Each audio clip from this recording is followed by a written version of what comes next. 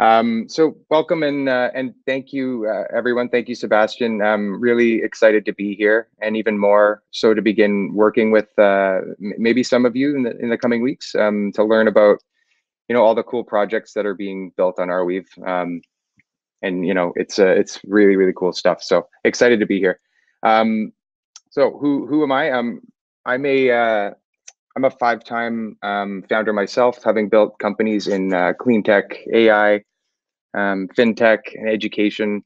Also a developer, but a total hack compared to a lot of the people in the Arweave ecosystem. But yeah, in my spare time, I love coaching startups. I've worked with hundreds of companies across 5 continents, lived on most of them, and usually do design and product work with awesome groups like Arcadis, Techstars, the Founder Institute, and now Arweave. So I guess I'm assuming that many people in the audience here have built decks before. My aim today is to lead you on sort of a thought exercise. Most of the stuff you'll already know, it's so great, but I invite you to spend sort of the next 10 minutes or so checking in and asking yourself if, when you're building decks, if you are actually employing the basics, because great decks are sort of fundamentally simple. You've already done the hard stuff. Presumably you've built awesome products. You may have started to assemble some diverse teams. You're solving complex problems, and this is sort of about threading those together to create a creative hook, to showcase what you've been working, to showcase your product and that it's working. So in Sebastian's words, you're not selling the dream anymore in this case. It's ultimately building a deck that supports or frames your pitch in helping you achieve your ultimate goal, which is, yeah, as Sebastian mentioned, it's getting an more in-depth conversation with whoever your audience is. So in a sea of sort of contradictory methodology about building decks and overlapping advice, it's important to remember that at the end of the day, really, I mean, you're trying to communicate, right? And that requires, of course, experimentation and patience as you find out what works, flexibility and context as you understand how to best communicate to different audiences and to achieve that ultimate goal, which is that follow-up meeting. A great way I like to think about this is that a confused mind says no. So whether they're customers or investors, that's what you want to stay away from, obviously.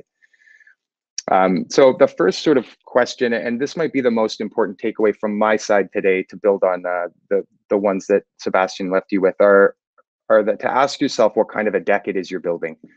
Are you building a customer deck? Are you building an investor deck? Is it a product one? Is it sales? And this matters so much, and you really need to be careful here because the ingredients are very different. There's a lot of nuance, obviously, and you will lose opportunities potentially if you don't get this right. So on a basic, I was going to make this a little more interactive, but on Crowdcast, I'll just sort of spin through. I'm just on sort of a problem solution kind of landscape. I mean, for customers, fundamentally, they're often very knowledgeable about the problem, right? You're speaking sort of to them. And on a solution angle, I mean, they're personally interested in the solution. Presumably, they may want to actually use the product themselves, right? And rather conversely, it is possible that investors may not be aware of the problem at all, or more likely, they are aware of it, but they can't actually relate to it on a personal level necessarily. So they're interested in the solution as well, but only sort of as a business. They're interested in, can this solution be a solid foundation on which to build a large and successful business?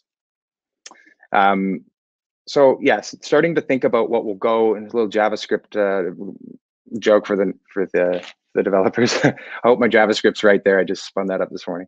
But yeah, it's segmenting this right at the outset. It's deciding which type of deck am I building. So customer decks, building on that, customer decks are about them, as you're talking about a problem that they can really resonate with, right? It's about how it can help them personally. And so for these decks, I find it's very useful to really sit in the problem and show how your solution sort of understands that problem. How is it, whether it's cheaper, faster, better? And yeah, I would 100% agree. A product demo here is ideal. And needless to say, trying to get that humming as best before you go live is ideal. but yeah, it's showing them results here. How people use your, and traction in this case is really showing how people are using your product to help themselves. Not really, for traction for customer decks, they're not really interested in money necessarily. They're interested in traction insofar as how are people using this to solve problems? How are these people like me and actually overcoming issues and challenges? And this is how. In this case, I would also say, and this is maybe a contentious point, but I would argue that I think jargon may build credibility here a little bit. And this is, again, specifically on the customer side, because it shows that you're connecting with them on a more personal level. You're speaking their language, essentially. And on the flip side, I would say, investor decks, definitely no jargon, no marketing language. I think it's best practice to probably assume, they probably don't know anything about your business. And yes, they're trying to discern ultimately, what you do, how big the opportunity is, your revenue model, what you see that others don't, et cetera. But traction here is, of course, about the numbers, about the growth, about the revenue. And we'll start looking at an example towards the end. Michael Seibel from Y Combinator uses this example, and I think it's a great example. He says, if you're pitching Google, and you say, as a pitch, Google organizes the world's information. He argues this doesn't actually tell investors anything if they don't already know what Google is. So if you suspend your sort of disbelief and pretend you don't know what it is, a much better pitch for it would be, you go to our website, you type what you want to know in a box, and we report it in an ordered list that we think will help. And what makes us different is that those websites are ranked by how other websites link to them, so the results are way more relevant. And this might seem obvious, but it's so easy to forget. By being in the trenches, building your business, the chances are you've normalized the language and assumptions that you're making, and likely taken some knowledge in the space as a given.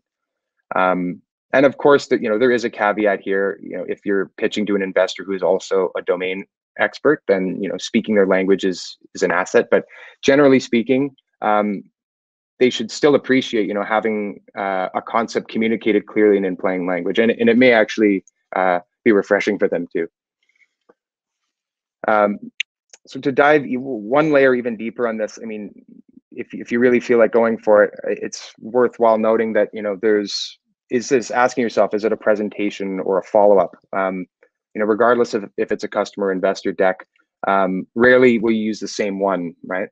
So for a presentation deck, I believe that, or I've had most success with keeping these very minimal, very simple, very stripped down to the bones, and they're there to sort of support what you're saying. No one's reading, a long slide for more than a few words or a sentence at most. They're of course way more visual, and ultimately they're to support the speaker. Your job's to communicate the company effectively so that they want to get that next meeting, right? So follow-up decks, on the other hand, they need way more information. They've been filtered for someone who already is interested, so they're meant to be read. And here you can, add more information. So that was a little sort of bit high-level stuff on sort of organizational design and kind of how you sort of think about it. I like to use a mentor once told me back at China Accelerator in Shanghai, and bear with me here on this. He said that no matter who you're pitching, everyone in the room, and if any of you are familiar with Star Trek, that's great. If not, I might lose you, and my job's here to not do that. So hopefully, with any luck, I keep you with me. But he said that everyone in the audience is, regardless of the audience, everyone will be at least one of these four people. So Kirk, Spock, Scotty, and McCoy. And the Kirk is sort of the vision person, right? The person that has the sort of the grand sort of overarching, they can see the sort of way down the product roadmap and kind of what it will end up doing for people. Spock is sort of the numbers guy. For in a customer case, it's, how much does this cost? How much is this going to save me for an investor? How big is the market, and what's your current growth rate? That sort of thing. The Scotty is the sort of nuts and bolts, the third guy. That's kind of how does the product work, really diving into that if you're on a customer facing deck. And if you're on an investor side, it's more how does the revenue model work? Sort of what does the machine of the business model actually look like? And then finally, there's McCoy, who's sort of the human who wants to sort of see how this impacts people. And interestingly, this analogy actually often works for founding teams as well. You know, there's the CEO, the Kirk, the Spock is sort of the CTO, so to speak. The COO is kind of the Scotty, the nuts and bolts guy, and then the product guy is the fourth one. So the argument is just that if, regardless of the ingredients that, you know, way back up when I was showing you sort of what was in the Kawasaki, the 500 startups pitches, regardless of who's sort of what the ingredients are on paper, all the people are going to be one of these four. So as long as you sort of touch on all these notes, you're kind of guaranteeing yourself to resonate with everyone in the audience. Some notes on design. I mean, I won't go into some specific design or visual elements today because, you know, those will largely be specific to your brand, your voice, you know, your aesthetic, and essentially it will be unique to you. There's obviously no right or wrong way here, but I mean, aside from a couple obvious things, you know, less text, readable text, obviously proofread. Is your file shareable? How large is the PDF? You know, is it going to destroy someone's inbox and they can't open it? Things like that. Are pictures rendering? Are GIFs rendering? If you're sharing on, you know, Google or permissions set, you know, is the video accessible if there's an embed? And I find it, you know, super useful to use something like Google Slides if you're collaborating at the beginning. I think this is sort of a really important thing from a design perspective. I mean, I don't know if any of you have ever built a house. I have, but if you think, you know, you don't start painting before you've built a foundation. You frame the walls and hung the beams and put up drywall. So, I mean, in other words, don't start decorating before you know it's something you need to decorate. I've worked with, you know, countless founders who make the mistake of, and myself many times early on, of overcommitting to a slide, and you'll end up spending hours on a slide that you may not need, or even worse, suffer from a bias that you do need it now because you think it looks great. You've invested a lot of time with it. But yeah, I would say, like, be lean with your time here. Save yourself. Don't do what this pencil's doing. Save yourself some extra work by nailing the script and the flow first, keeping it super low fidelity, and then building on it from there. So if you don't remember anything of what I've been just rattling on about, I think that the two sort of most important takeaways from my end would be to leave you with are that a confused mind says no. Really focus on, is the message coming through of what I'm ultimately trying to communicate, and is it going to achieve the goal that I want, which is that meeting, and to know your audience, because it plays massively into that. I wanted to, I mean, let's pretend I was going to make this sort of more interactive, but let's pretend that we agree with everything I just said and that Sebastian says. And I was thinking about sort of going through this company. Lulai from Techstars has been kind enough to donate their work to science as we beat it up together. Yeah, so I was going to sort of go through this as sort of a case study kind of thing. You know, I think, and I'm just looking at it this morning, so I'm kind of going through it for the first time with you all.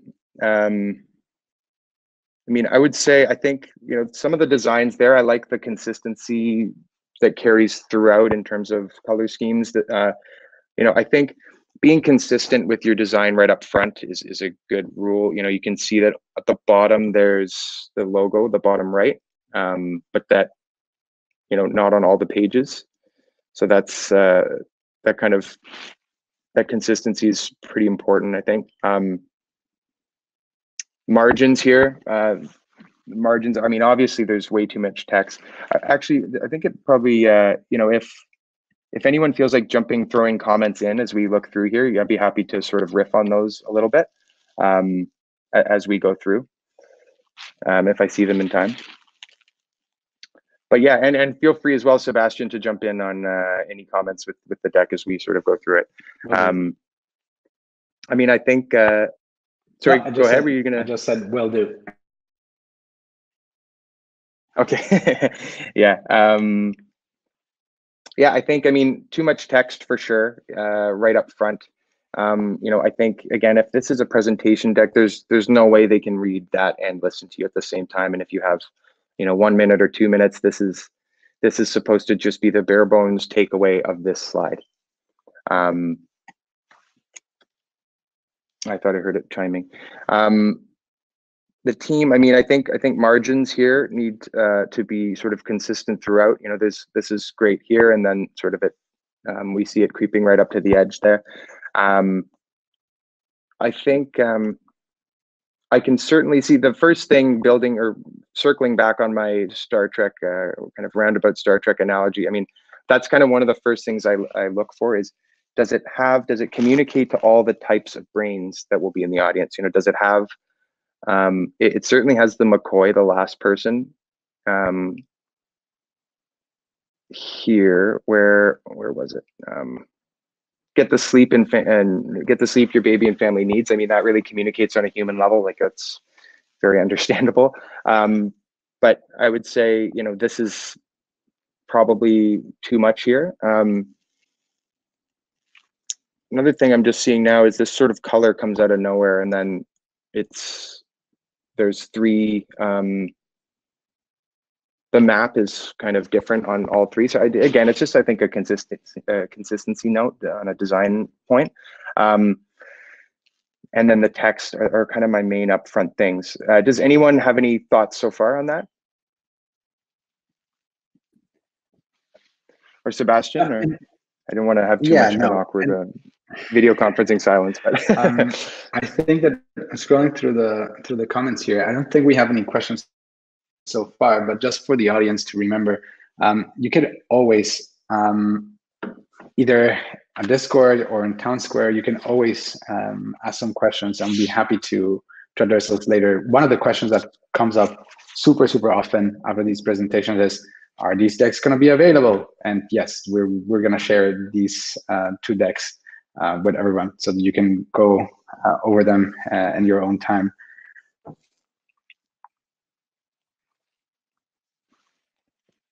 Yeah, for sure. Yeah, happy to share, and also to at the end here leave my contact. And if anyone has any questions on sort of their decks or any follow-up questions on this, I'd be happy to chat there.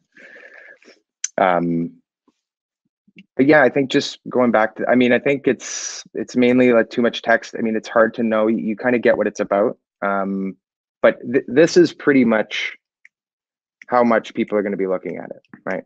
Like, as fast as I'm going through it right now. So that's about how much time you have, which means obviously, more than a sentence is crazy. And if they're just sort of taking away just like bite-sized snapshots visually, then it's even more important to have that consistency, be able to know what to expect sort of on the next slide, and have those design, sorry, my Slack's pinging, and have those design elements carry through. But that's more or less what I had to share today. And I think, again, I'm happy to chat after. And I was trying to think back to craft a good landing, Sebastian, after your talk. I'd say I was Lucas. This was some high-level notes on building a great deck from an organizational structure. Yeah, I'd be happy to get in touch afterwards.